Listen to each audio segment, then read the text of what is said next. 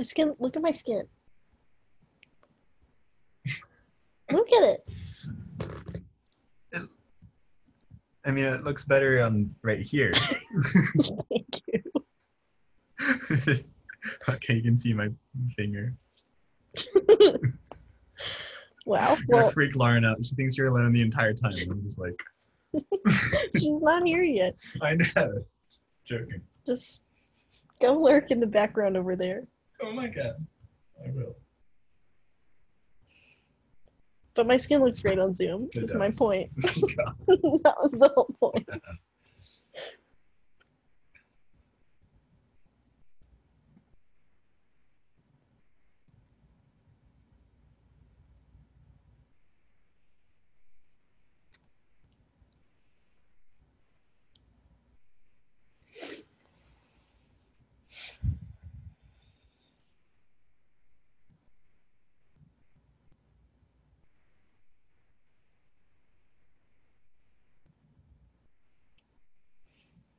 I thought getting my hair cut meant I would stop playing with my hair, and I think it's worse, honestly. Because it feels better to touch. Yeah, because I'm like, You look more aerodynamic.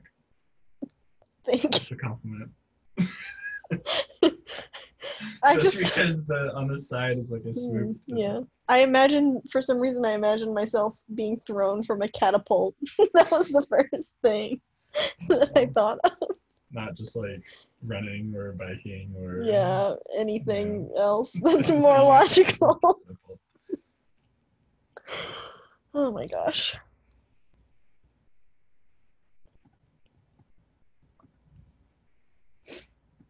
Okay. Oh, hey, will you go to our Facebook page in a few minutes and tell me if it's showing up? Okay.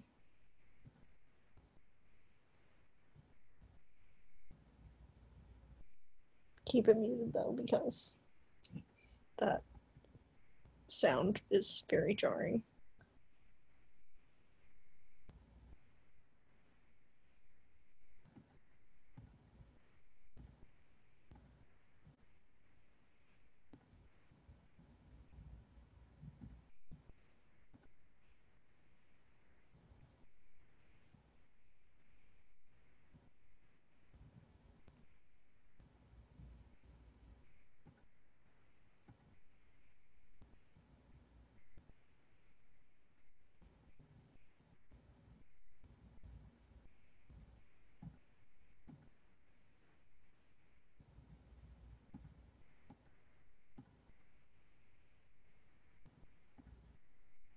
There we go. Okay.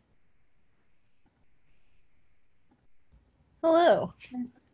Fancy seeing you here. Okay, I'm gonna start the stream now. Okay. Share my page.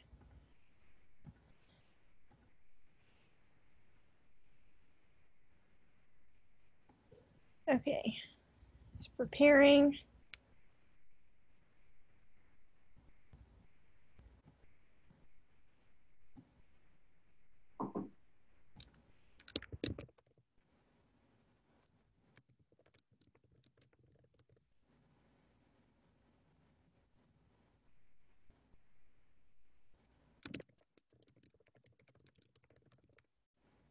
Okay.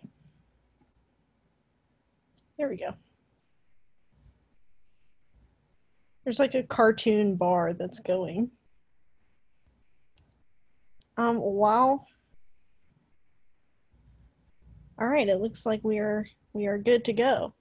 Hi everybody. My name's Kiwi. I work for Sidewalk.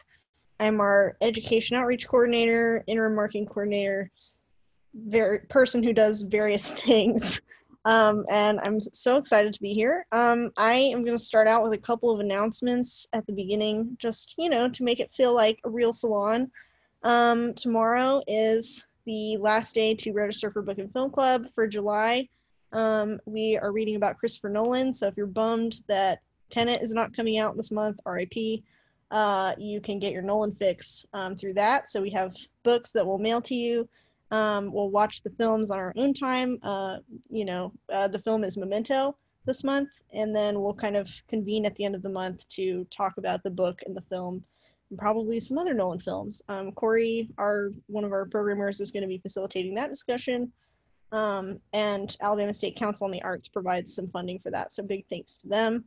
And we have some t-shirts available for sale on our website. There's some older designs, and we just launched a new shirt yesterday that's a reprint of an old design in a new colorway. So those are really helping support us while we're closed. So if you guys need to update your work from home wardrobe, we got you. I'm definitely sick of all of my clothes that I've been lounging in. So, and we have stuff starting at $5. So go get you some merch. And we have tons of online stuff coming up. We've got some online workshops next week with Daniel Scheinert, Rachel Ramist, and Leah Gallant. So all of that information can be found on our website. And I feel like that's 3 announcements is like the threshold of announcements where I start to lose interest. I'm going to stop talking now. But I want to go ahead and welcome Lauren. She is going to be talking about the art of the documentary. And Lauren, I'm going to let you introduce yourself because I feel like I'm pretty bad at people. So great. Yeah. So I'm Lauren. I am currently a Birmingham resident, although right now I'm at my parents' house in Texas in my childhood room.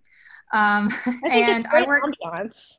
Yeah, no, it's green, so it's fun. I work for Red Clay Media underneath Alabama Media Group, right in downtown, and I mostly make documentaries about people in the South and in Alabama, like short docs for social media. And I also make some nature docs for them. And I also do independent films, narrative and music videos outside of that. So kind of still have my hands in everything, not one specific thing. Like some people, I like to do all of it. I, shoot, produce, direct, edit, all the various things depending on the project. But today I'm talking about documentaries specifically. So we'll get to that. Is that a good enough intro? Yeah, yes. 10 out of 10. Stuck the landing. Cool. So should I just get into it? Yeah, go for it. Alrighty. Okay, so I'm going to share my screen. And if you guys have questions at any point during this, if you want to add them in the comments, I'll kind of keep an eye on those, and we'll try to answer those as best we can. And by we, I mean probably Lauren, because y'all probably don't want to ask me anything. Maybe. Cool. So this is first slide, the art of the documentary. So what I'm going to get into here is my take on the potential for documentary. I know there's kind of been a big wave of interest in documentary films over the past year, the past decade, maybe more so than previously. And a lot more people are getting into filmmaking. And the things I'm going to talk about can apply to, feature docs, if you're making those, all the way down to just making like a short commercial piece for a local business. Kind of taking concepts and ideas from the narrative world and even the music video world and stuff like that, and incorporating them into documentaries to make them more artful, more emotional, and in my opinion, just more interesting. It's still allowing you to say your point and get your facts out there, but just some of my perspective on what I like to bring to my documentaries. So, that it's an art form. It's not just reality. It's your perspective on reality, or the filmmaker's perspective on that reality. So it's a collaboration between the subject, the artist, and the audience. And it's not just this black and white statement. So to start off, I have some quotes that I found that are related to what I'm going to talk about, that some people like quotes. So this first one is kind of what I just said. News makes things black and white. Documentary filmmaking should do the opposite. And this is by an American writer, Robert Greene. And I think this is very true. With documentaries, you kind of want to show the world that gray area and let the audience take what they want to from it, not just put facts in their face and that be it. I think that's a different form of documentary that exists for sure. That's totally valuable. But what we're talking about today is more so the artful, creative kind of documentary filmmaking. Second quote is a little longer. It's by a Scottish documentarian, John Grierson, and I'll read it. In documentary, we deal with the actual and in one sense with the real. But the really real, if I may use that phrase, is something deeper than that. The only reality which counts in the end is the interpretation, which is profound. And I really like this quote because it talks about how really what you gain from a film is that sort of all-around experience and takeaway and feeling and emotion, and what you're going to carry with you might not be, you know, the cut and dry facts and story. It might be a specific image that really resonated. It might be a character or some other aspect of the story that only is brought about through that sort of artful collaboration that I was talking about. So I have a couple of different subjects I'm going to get into, or topics, kind of just the pre-production, production, post-production, and how what I'm talking about can relate to those. So we have the subject, the outline, and then utilizing cinematic language. I'll briefly talk about hybrid films, the interview, if your documentary includes interviewing, and the edit. So first off is the subject. Who or what is your subject? And it's all about telling a story. So when you're making a documentary, in my opinion, even if, say, your documentary is, okay, it's about this person or it's about this event, rather than just going through and saying, okay, I'm going to cover everything I can about this person or everything I can about this event, it's really helpful to think about an idea or maybe a takeaway you want your audience to have and focus your decisions into that realm. So I'll use an example here. This photo is of Dr. Frances Carter, and she's a Birmingham resident, and she founded the American Rosie the Riveter Association. So she works with all sorts of women that worked during World War II, and she herself was an actual riveter, although to be considered a Rosie, you don't have to have been an actual riveter, just been a working woman during the war.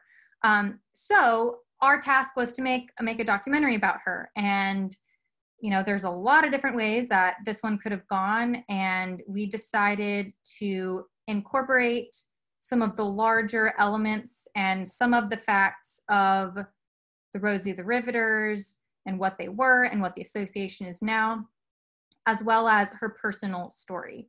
But in that, the main message we were trying to get across was that women are powerful and capable, and also the historical context that a lot of these women helped set the stage and open the door for women now to go out and do things that they might not have been able to do before.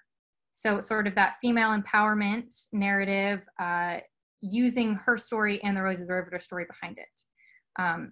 So my other point here is deciding the focus and meaning of your film early on will help drive all other choices, even if it changes, because documentaries are only truly written in the edit. And we'll get to that a little bit more later. But so say we had this idea with her, we knew exactly what we wanted to get.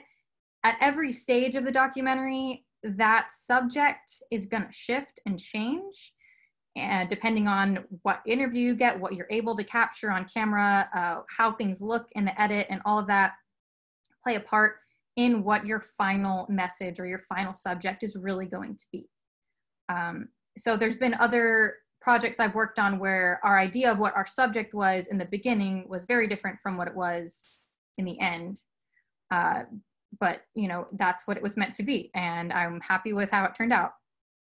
So for the next one, we've got the outline. So then once you find your subject and you know what you want to talk about, I like to put it together into an outline, and everybody has different ways of doing this. And also depending on your project, there's going to be lots of different ways you can go about this. I love a good audio video outline. I typically put video on the left, audio on the right. And this helps me sort of it's sort of the storyboard for the documentary, because there's so many variables that you might not have enough control to be able to actually draw out an image for each thing like you would in a narrative. But there's still ways to be really creative in this outline and flesh out all of the possible ideas and images that you might be able to use for it. So here's an example on this page of from My Friend the Goose, which screened at Sidewalk last year. And you can see that I've got different color coding stuff going on with, you know, the red is his voice talking. This was before the interview even. So this is what I am hoping to get out of the interview from him. So just sort of like general notes, some specific phrases. The yellow highlighted stuff is notes about, you know, locations and other things that are sometimes really helpful to have in this sort of master outline. I think in all forms of filmmaking, it's really good to have that balance of, you know, left and right brain, like logistical, what makes sense to do, and then the creative, exploring all these different things. So the outline, although it can feel like it's not that fun, is actually allows you to be more creative in the future because you did all the hard work to make sure it all made sense and flow together. But again, like I said, outlines can change, edits can change in a documentary.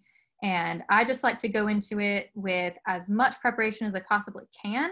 So that way when it shifts, I know I kind of can picture exactly how that piece might adjust in the overall picture instead of it sort of being a crazy kind of, we don't know what we're doing and we're figuring it out as we go, which, you know, sometimes works. And depending on your situation, you might have to go into something completely unprepared to capture the right thing. But it's always good to know what that piece is meant for and where that's going to fit in the future. And that could even inform, even if it's a run and gun situation, that might inform what kind of lens you use, that might inform what kind of stabilization you're using if you already have an idea of where that moment is going in the story. So this is sort of like the pre-script. I would call the edit the final script. And actually in the first example I mentioned, the Rosie the Riveter one, she was a 97-year-old woman. She's 98 now, I think. And so we did her interview and I actually cut together the audio from her interview and then put that into the audio side of the outline. So it was actually the real script, the outline. And then I was like, okay, what kind of video do we need for this? So also in documentary, there's a lot of different ways you can adjust what stage you're doing when, and that can help make the final product what it is. Like you might want to have your music before you even get into the edit, whereas, you know, narrative stuff, a lot of the time they score it after. Or like I said, you might want to do your interview and edit your interview before you even go in to get B-roll, kind of thing. So I've got a couple other outline examples here. This one on the left, I actually pulled images from Man of Steel for a documentary about a janitor where we were getting creative and having him be visually represented as a superhero for the kids at the school. And so this was helpful in that outline, but this was one of the few times I actually put images in the outline, but it helped because it was a really collaborative project. So it helped for me and for my partner to be on the same page. Another awesome thing that you can do in documentary world as well is make a lookbook. I've been doing a lot more of those lately, and that's just sort of like pulling any image that speaks to you about the story or from a film you might want and just put them all in one PowerPoint together. And that can be a really helpful way to share what your vision is as well.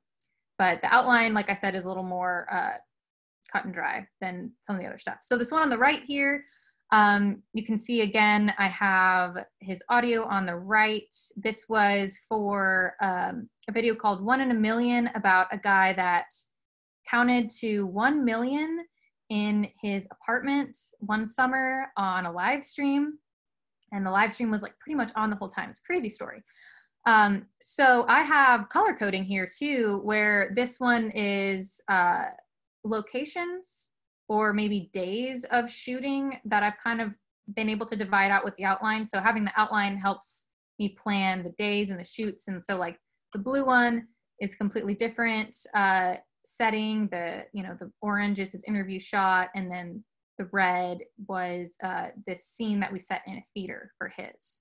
I've also used color coding to just divide different phases of the story, like, with regular beat sheet kind of thing, the intro, the building thing, the conflict, the climax, the resolution, that kind of thing. I'll use that to color code my outlines too. So they can get really colorful. And just depending on who you're working with and what you need to get on paper before you go and film, it's a really, really great tool for that. Okay, yeah, next one. So next, in doing your outline and in all of your thinking, utilizing cinematic language can be really valuable. As I said, if it's a run and gun situation, you might just have to kind of get what you can get, but I would say to keep in mind all of the different meanings and impacts that every single choice you make can have. Now, there's a little more leeway with documentaries because it's understood that you don't have as much control as you might in a narrative. And sometimes it's just more important to get the action going on than it is to craft the exact perfect shot, but what I like to do is really think about this. And if you have the outline that you've already written out of kind of what story you want to tell, and maybe even what shots or what scenes you want to have, then you can go into more of a shot list idea and like, well, this moment is going to go on top of them talking about when they were really prideful and came out of this hard time. And so we want to have these low angles that emphasize the subject, make them seem really powerful. Or we want to have a slow tracking shot to show how far they've come, and things like that. I know this sounds like I might be talking more about, a story, but or like a narrative, but documentaries can very much be that. It just takes a little bit of work on the front end to come up with that structure. Let's see, what else? So angle, type of shot, depth of field, movement, color, and even scripts are not just reserved for the structured narrative world. So I have two examples here actually that I'll talk about too. We've got Queen Marlene on the left here. Her video, she was a Walmart greeter before they stopped having Walmart greeters. She still works at Walmart. But she wore a tiara. She wore a tiara every day to work. It started out as a joke and then everyone loved it and it just became her thing. She has like dozens of tiaras. So we actually dressed her up and made it a little more dramatic with a crown and a gown and everything to really show visually kind of what everyone else was just seeing even in her uniform. And in that one, we scripted the intro in collaboration with her, kind of came up with 3 lines that she was going to say that would go over the intro. So that's where I'm talking about scripting, to not be afraid of that in documentaries, especially if you're working with the subject and they understand what your vision is and where that's going to go into the story. Not everyone's going to be open to it, but in my experience, most people are pretty comfortable with it, especially because it doesn't put them on the spot to come up with the perfect phrasing in the moment, and allows them to craft exactly what they want to say. And so in that sense, it leans a little more narrative in terms of workflow when you edit it too, because you kind of know exactly where those words are going, whereas the rest of it's kind of more chaotic. And then the one on the right, this is a picture of the janitor that I was talking about earlier, where we dressed him up as a superhero, kind of made his own outfit called the Incredible Mr. E, and did a lot of shots that we pulled from like Man of Steel and other superhero films that we really liked and filmed them in his school with him. So that kind of leads me to talking about hybrid films, where hybrid films, I think it's a pretty loose term. Hybrid can mean a blending of 2 genres and it's all still a narrative, or more recently, I think it means that it's a narrative and a documentary in one, which is really fun. I think I am super excited about hybrid films and what else is going to be coming out in the future. I don't know that I would necessarily call either of these straight up hybrid films, but in terms of like, we pulled from superhero movies to decide what we were going to film for The Incredible Mr. E in this documentary. So maybe it's like a superhero film meets, you know, a documentary, or meets some other genre. I think that, and like with Marlene, we had the scripting in the documentary, the narrative scripting in the documentary. I think that somewhat constitutes as hybrid, and I think it's a really fun way to explore new ideas with a documentary. If you think about someone's story, or think about the story you're trying to tell, and maybe like, what genre would this be if it was a narrative? You could maybe find one or more genres that then you can pull cinematic language from to help tell your documentary. I don't know, which could be a variety of genres. Maybe, well, I guess Marlene's maybe was like a princess tale or something. Or you could pull, you know, like the superhero thing, or even like horror films, depending on, you know, what kind of story you're trying to tell. And I think that can just really help make your film a lot more colorful and engaging to your audience. All right. Next. There we go. Okay, so here's another example of using cinematic storytelling, cinematic language in the story. So this is from My Friend the Goose.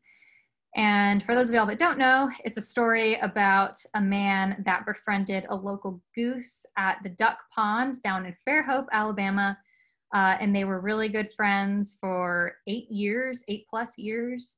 And he talks about how when he's out there swimming with Lucas, or just being with him, that he really grounds him, and it's sort of therapeutic in a way.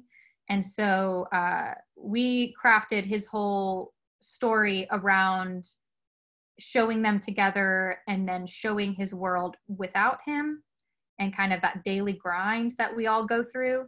And then this moment pictured here is when we come back to the pond for the end. And so this first shot here, the first two pictures are one shot, and it was a handheld, shaky moment that went from out of focus to in focus. And so that was a choice to show that, okay, he is unsettled at this point. His, you know, things are coming into focus for him. And then immediately after, you see the shot at the bottom here where he is laying in the water on the ground with Lucas the goose. And that one was on a tripod. So those choices were informed by what we knew, how we knew the story was going to go, what sort of meaning we were going to do. I mean, this could have just been, you know, a regular shot of him swimming with Lucas, but we decided to think about, if we were telling this story in a narrative context, you know, how might we show this moment visually, and utilize those decisions and the different stabilizer options and things like that to help tell that. And my next example is this one. I would actually probably lean more towards calling it a hybrid film. This one's called Feed the Need, and it was about a woman and her husband, but mostly on her, in Bruton, Alabama, and they have a donations-only restaurant, which is pretty remarkable. And they're fully operational. They feed so many people in their community every day, and it's donations only. There's no menu, there's no prices or anything like that. The community all just comes together and shares in this really, really beautiful, special place. And she was a wonderful lady. She had all these stories. She actually wrote a memoir about different experiences she had growing up that led her to have so much attention in her life on giving back and helping others and why she is the way she is.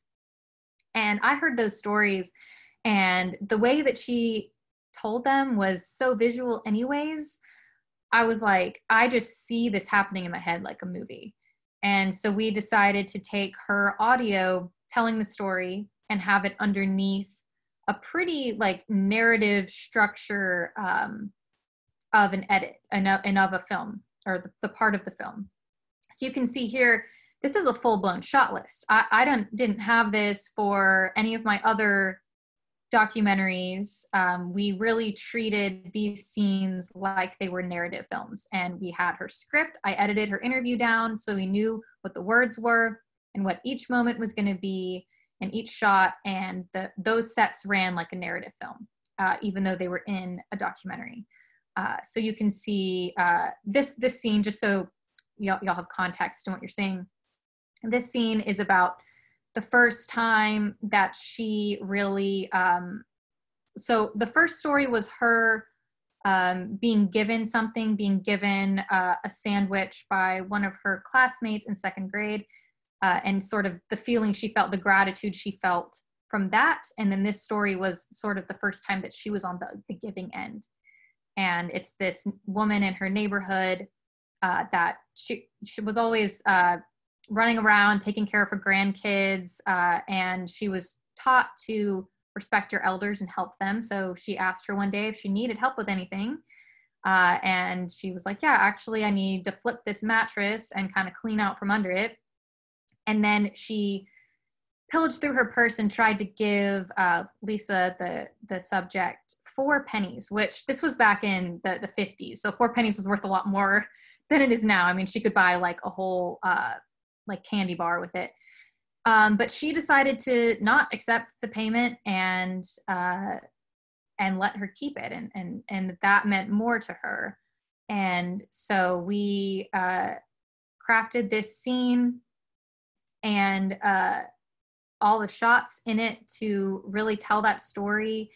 And when you watch it in the end, it's not quite a narrative because they're not the ones talking. We have the audio of the subject in the interview even saying a couple lines. She said something like, oh, I said this, and then she said that. And so we still had her audio under it with the video of the actors on top of it.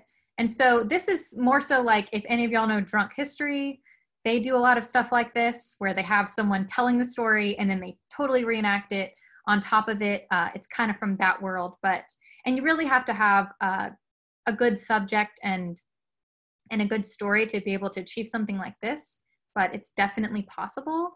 And I think it really helped bring the audience into her world a lot more than, her just telling the story would have, because people are used to watching narratives. People are used to watching characters, in a setting and believing it happening, and that's a way to bring them in. So all of this to say, another note that emotion is very, very important in all filmmaking, and it's sort of that middle tie between like the facts we need to say, the story we need to tell, the plot points we have to get to. It's that emotion that you're really trying to get, and we felt that in this instance, this was the best way to do it. So next I'll talk a little bit about the interview. A lot of documentaries have interviews in them, most of them do. And these are some of the things that I've learned to get what you want out of your interview. First thing is be prepared. It doesn't help a subject if you show up and you're nervous as well. And being prepared really helps cut down on those nerves. So a pre-interview I've found is extremely valuable if you can get one with the person you're interviewing. Maybe don't ask them quite everything that you want to ask, but it at least helps you and them know what you're going to try to get out of the interview, and helps you clear up any gaps you might have in their story, and brings them into the pre-production of the overall vision. If they're going to be one of the main people in your story, having that bringing them into that collaboration and letting them share in the vision can be really, really valuable, and also helps you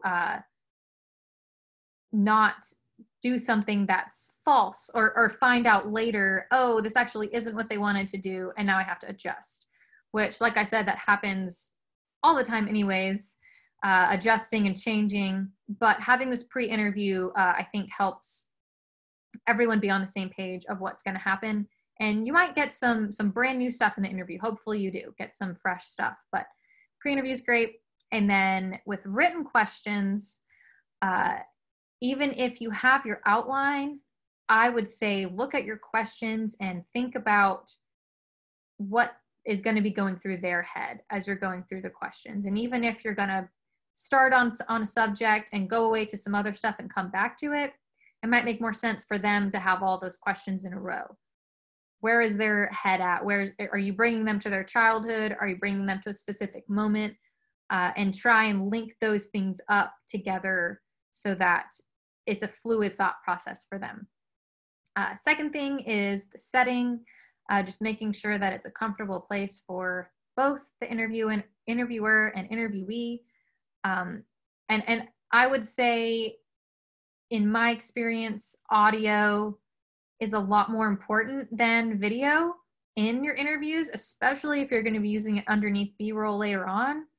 You can use your interview as a way to, creatively utilize that cinematic language. But if you can't hear what they're saying very well, or, there's noise or there's distractions, then that's definitely not the best setting. I'm going to chime in to agree with you. As a former programmer, that is something that we definitely look for in films, because the bad sound just takes you out of it way more than maybe a shaky camera or, a shot that's a little bit grainier than it should be. Yes. So just here to Definitely. agree with you on that point. Yeah. Audio is very important. And I know I've talked mostly about visual stuff in this, but there's also really creative ways to bring audio in, whether it be music or sound effects and things like that, that you might not even think to put in a documentary, but are super valuable. And yeah, audio is a big thing. It's half the thing. It's half of it. So don't forget that. So third thing is be transparent. And again, that pre-interview really helps in this because everyone knows what they're trying to get out of it.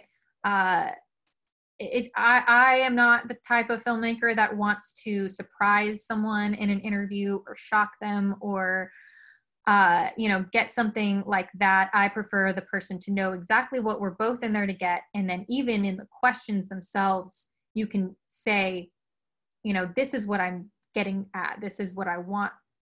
This is kind of the story. This is where this is going into the edit. Like, there's really no need to be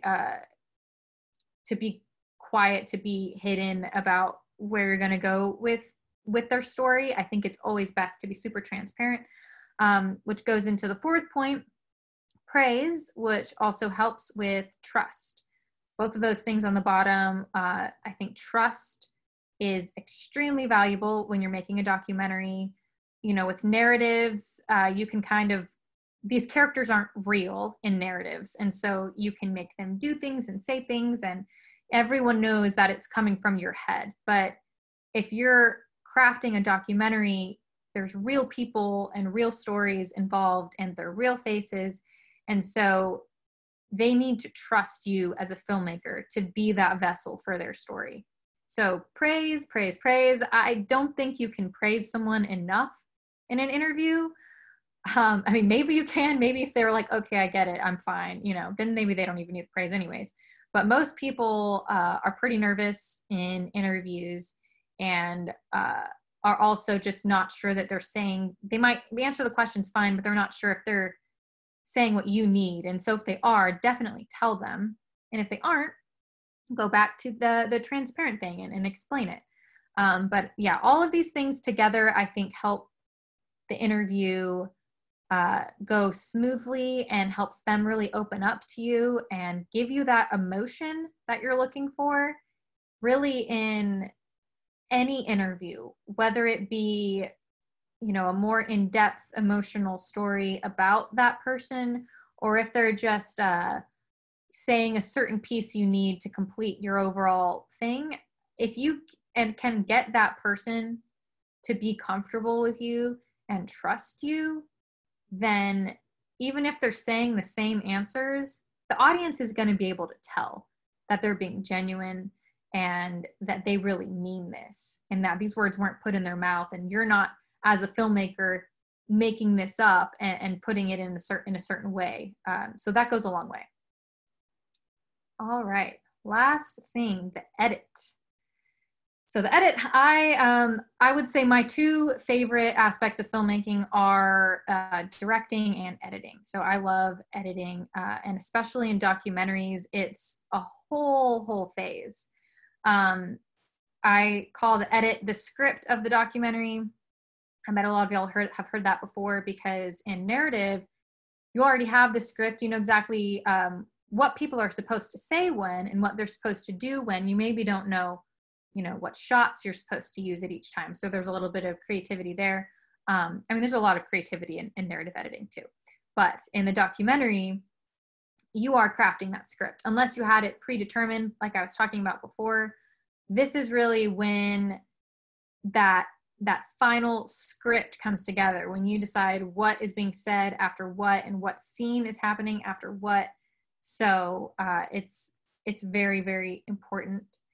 And there's a phrase I've heard that writing is rewriting, meaning, you know, you're not going to write the perfect scene on your first go. You're going to write something, but then you have it to rewrite.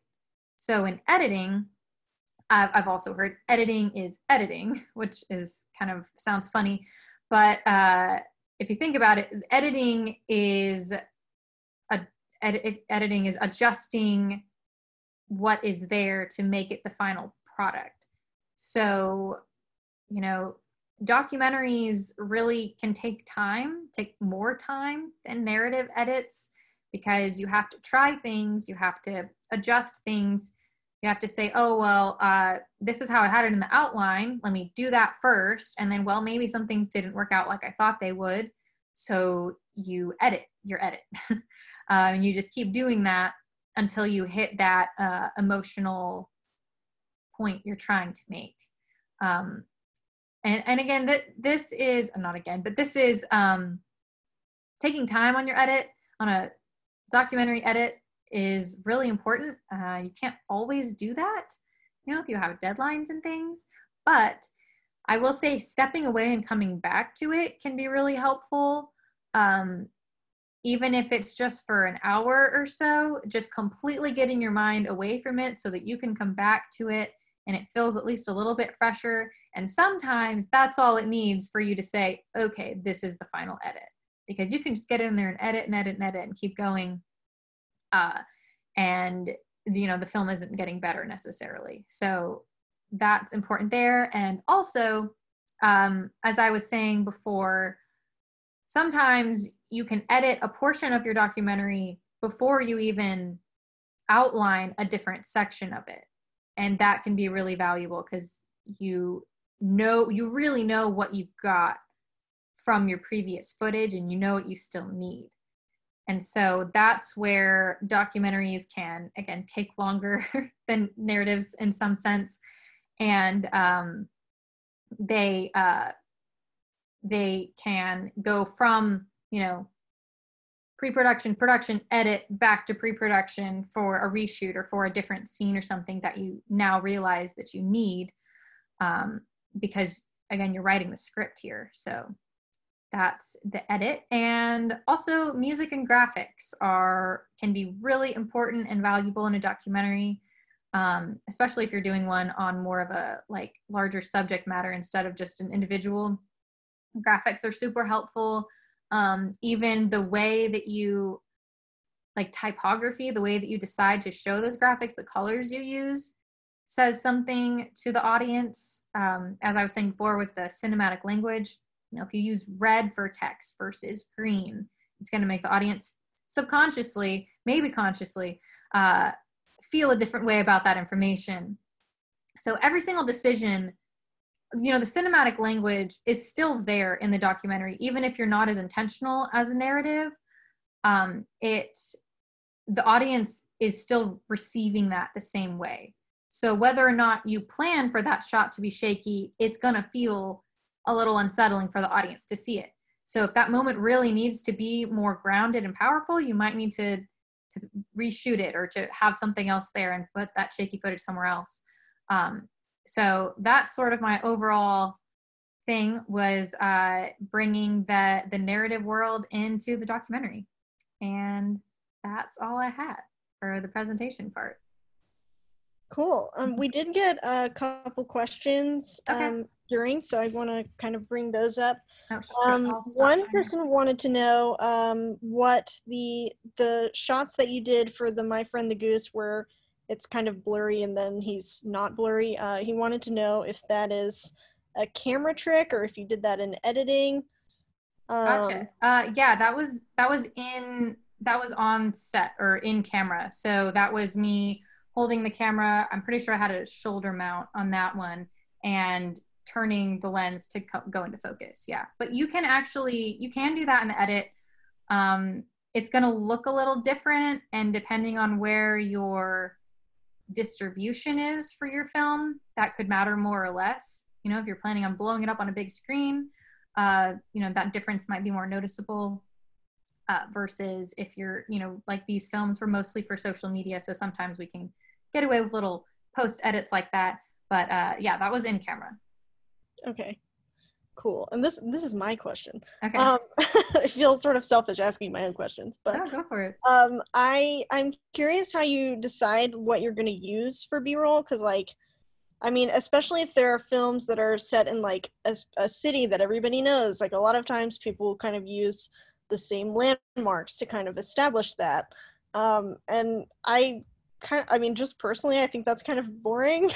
Yeah. Like, you know, if you're making a film about Birmingham, like most things have a footage of Railroad Park. Most things have footage of Kelly Ingram Park. Most things have footage of, like, I mean, if it's about, you know, football or something, there's like a football stadium, and like, but it feels like everyone is kind of using the same shots over and over again. So can you talk a little bit about how to kind of say what you're trying to say, but also do it in a new way? That might be a tall order for like 10 minutes or however much time we have. Yeah, no, well, I would say, again, it depends on your distribution of your film, like, and your audience. Like, if you're making a film that is national and people don't really know Birmingham, then maybe you do need those landmarks in there. But if you're not, and you're just making a film about someone in town, and you don't necessarily need to use those. As far as establishing shots go, I tend to want it to be more about the person that's being interviewed, or about the topic. So, like, versus where it is. I don't really think that the location of a story matters as much. I think that the story you're trying to tell matters more. So maybe you do want, maybe because of logistics and all these things, like you have to film this scene in Railroad Park, but then maybe you try and think of a creative way, like, okay, I'm going to do a low angle shot, or I'm going to do this certain thing as part of that cinematic language for that moment in it, instead of it just being like a stable, like, this is where we are. It's like, well, what point in the story is that? Is it just, yeah, I think that there's really creative ways to even get establishing shots if you feel like you need them, especially if you're bouncing around. Like, so most of my stories are just like one person that I've done in documentaries. I like to just like dive deep into an individual, but a lot of other documentaries are about lots of different things. And so if you're trying to establish a different location, maybe it's more about the transition between the cities. Well, what is that shift you're trying to say? Are we going to a more expert person on the subject? Are we going into an emotional story or something like that? And then you can think about, well, maybe there's a transition that we can have there that goes from this wide overarching thing down to this, like, okay, now we're honing in on an individual story. So instead of getting a wide shot of Birmingham, we're gonna go tight, and we're gonna get rack focus shots, and we're gonna get really small little details to help set the stage for that part. Cool. I was also thinking about a film that I saw recently that it was a documentary short, and it had a lot of characters in it, and they had like, little lower third titles with the person's name, when the person was first showing up, but then they didn't maintain it throughout, and I found it hard to kind of keep track of whose storyline was whose, because those graphics weren't included because there were so many people that they were interviewing. So I think the point that you made about graphics being important is a good one, because the film was about something that I was interested in, and so I tried really hard to like maintain my focus, but I think in that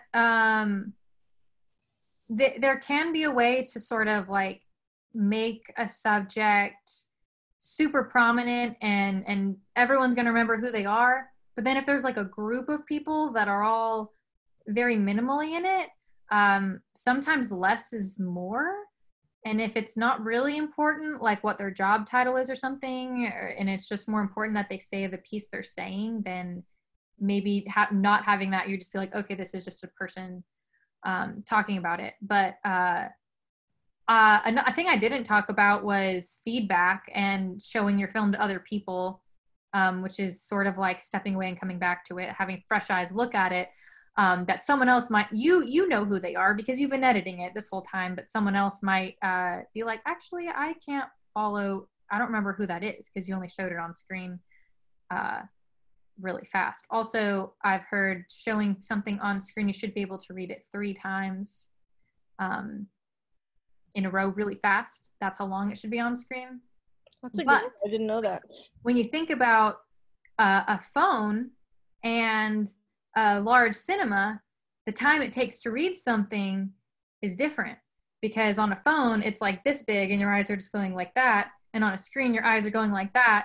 So again, distribution matters too. If you're going to blow it up on a big screen, you might need to have your text on longer. Yeah, I was watching it on my laptop, and usually I watch stuff on my TV, so maybe that was part of it. I don't know. Yeah, maybe. But also they probably just needed to have more graphics. Yeah. Also, I think quarantine brain is a thing, so it's entirely possible that my brain was just like, what? Yeah, true. All right. Well, I don't think I have any more questions. Do you have any final words of wisdom for everybody? Guys, this is your last chance if you want to ask questions in the comments. It's time to shine. Yeah, go make movies. Don't be scared. Try new things. Everyone will learn. Be nice to everyone. Yeah. That you're we were working with. talking about that in Filmmaker Happy Hour yesterday. It's important to be nice to everybody. Yeah, it's very important. Yeah. Well, I don't think we have anybody else coming to ask questions, so thank you so much. I don't have a speaker confirmed for next month. I'm kind of taking salons a month at a time because I think everyone is kind of taking everything a month at a time right now. But we are on the calendar. I'm planning for things to be virtual for the foreseeable future. So if you like this, maybe come back here the first Tuesday of next month, whatever date that is. I'm kind of blanking. And I will be here talking about filmmaking topics with another filmmaker. So Lauren, thank you so much again, and hope everybody enjoyed it. Thank you, Kiwi. Kiwi's awesome. Everyone be nice to Kiwi always. Yes, be nice to me or else. I have nothing to threaten you with. I'll just frown at you. That's it. You'll feel really bad. Don't do it. Yeah, my dog will be mad at you. That's the real consequences. Oh, wait, we have two more questions. Okay. Okay, so one is, do you have a quarantine project? Do I have a quarantine project? Well, so I have one that I already completed. That's kind of fun. I did a stop motion video for my job. It was supposed to be this thank you letter to all the essential workers, and because we couldn't, and that was back in like April, so we like really couldn't film anything. So it was either going to be all archival or all like virtual, and we decided to do a stop motion thing with like little objects to share the story of what was going on, like little shoes and little stamps and stuff like that. So that was fun. That's probably the most like quarantine. Well, I did another music video closely after that for a contest where I also did some stop motion stuff. I had these little figurines and I put them in different little places around my house and made it look like it was like I was a kid. They were like in this whole world. Like I put the little elephant in our corn planter outside, and it was like, oh, this elephant's in a giant forest now. So that was kind of fun being in my house making that.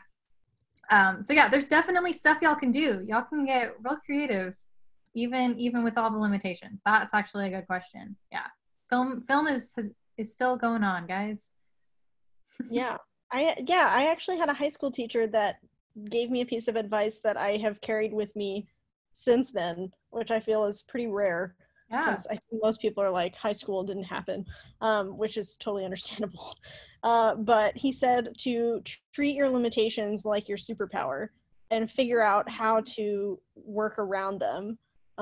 Because I have ADHD, so sometimes I have a hard time focusing. I don't always finish my thought. I can go from A to F, and then other people are like, how did you get there? And I'm like, oh, but I did all of this. And they're like, what? So, I was really struggling with it at the time, and I was feeling really frustrated because I was like, why can't my brain do the thing that everyone else's brain is doing? Yeah. And, it was very freeing to think about it that way. And, but yeah, I think that's true for film too. Like, yeah, for sure. I think with that music video I was talking about, our first thoughts were, oh, we're going to get like, me on like a bike and we're going to be like outside and we're going to like film this thing. And then I was like, we probably shouldn't like be all like outside doing this. And so that forced us to have a totally different idea that I think was way better and due to the limitations. So yeah, that's a great quote. Yeah. Thanks. Limitations He's probably not watching this, but hey. Nice. Cool. Was there another one? Well, Dan was asking if this is going to be available. I think that these are available to watch as a regular video once the stream ends, but if anyone wants to watch it or came in halfway through, I'm recording it, so you can just email me if you're having trouble accessing it, and I'll send it to you. My email is kiwi@sidewalkfest.com, and it's just Kiwi with spelled normally. I have to spell my name differently on Facebook. So, yeah, Kiwi. But, okay, I think that's really it. Cool. Okay, well, thanks Kiwi. So this was fun. Yeah. I'm excited to see others. Thanks. Stay safe. Bye. Yeah. Bye, y'all.